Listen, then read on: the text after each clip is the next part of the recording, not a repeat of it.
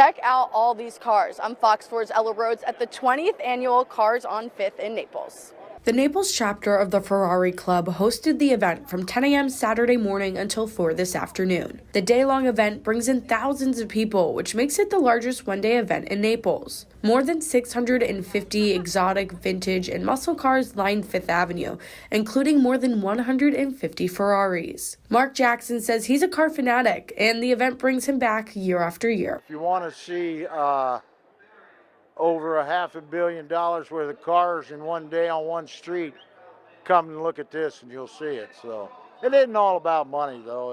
It's not all about the cars either. The event raises money for St. Matthew's House, a local nonprofit that helps people experiencing homelessness, hunger, addiction, and poverty in Southwest Florida. Just last year, the event raised $1.4 million for St. Matthew's House. In Naples, Ella Rhodes, Fox 4.